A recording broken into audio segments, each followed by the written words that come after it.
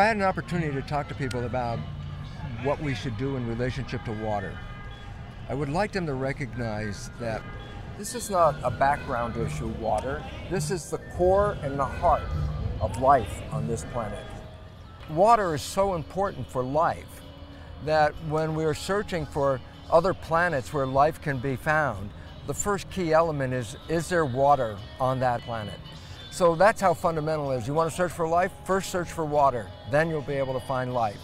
For the longest time, we really didn't have a full understanding of the molecular connection between water molecules. We looked at it in a Newtonian way. It's just another pieces, and they're pieces of molecules of water. But we now know another understanding of water, and that is this. Even though the water molecules are separate from each other, they're in communication. So water does hold energy, and when we offer a prayer, when we offer our intention into that water, you have to remember our thoughts are energy, and that our thoughts are not contained in our head, as revealed by what is called magnetoencephalograph. Magnetoencephalograph reads the brain activity with a probe out here.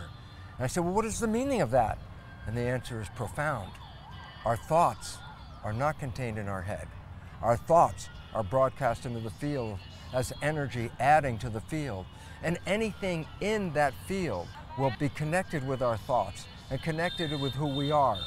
So it's really important for us to recognize we are not separate entities in a world of separate entities. We are pieces of a whole, and everything that we do is participating with the whole. So giving prayer to the water is a real event. We are putting and infusing into the water energy. And so on Water Day, it's a wake-up call and says, do we want to keep life on this planet? Do we want to stay on this planet? Well, if we do, we better look at these resources that we have out here, this water, and why? No water, no life.